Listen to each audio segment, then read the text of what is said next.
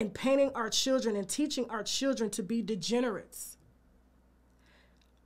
And if you are a public figure that pushes this image and this lifestyle for likes and views and a way to make money in our society, then I and we have the duty to exercise our First Amendment right as traditional media and new age digital media analysts to say, no, this ain't it.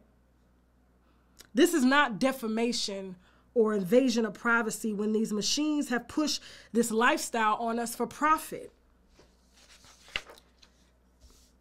This ain't about $4 million. This machine never wanted my money.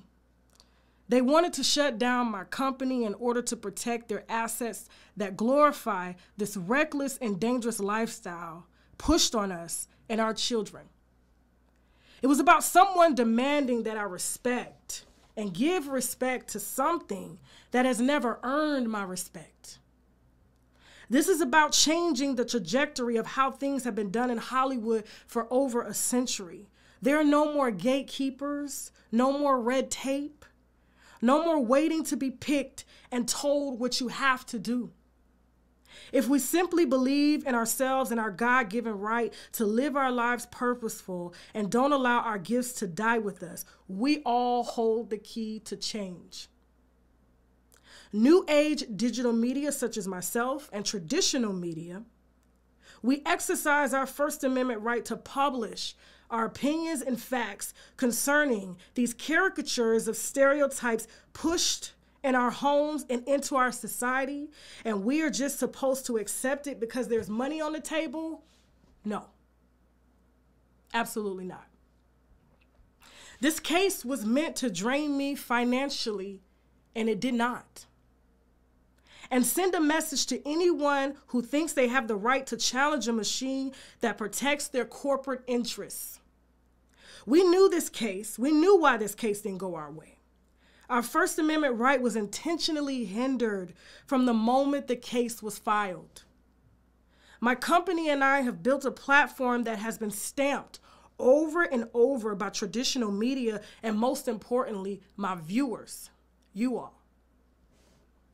I have broken hundreds of stories on this platform from the moment I started recording videos in my guest bedroom back in 2015 while working at Seasons 52 as a server.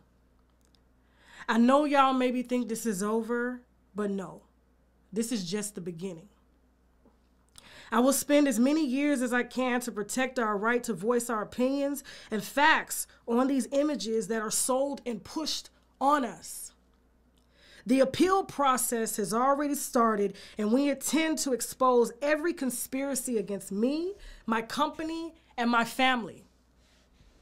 I was supposed to be destroyed a long time ago, but it did not happen. I am still here.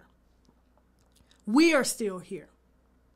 This machine tried to squeeze us for everything, but God said otherwise and blessed us with much, much more. We have built this platform video by video from my guest bedroom back in 2015, coupled with the best and most creative eyes and hands in production, my husband, my backbone. And he is the only man that encouraged me to fight this case from the beginning.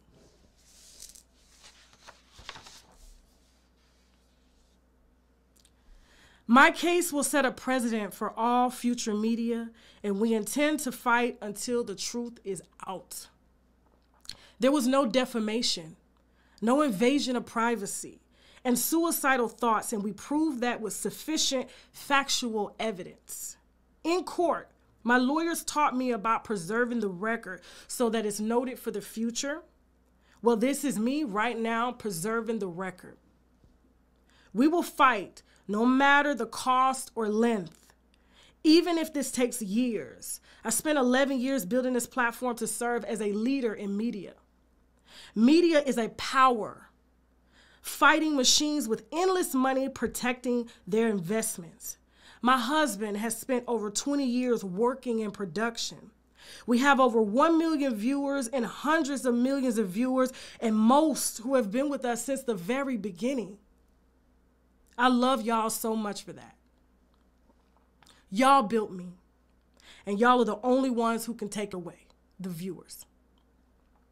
I show my gratitude and appreciation by fighting for this priceless gift you have gifted my family and me, and the right to exercise our freedom of speech as human beings. Kibi Studios is a household name. Unwind with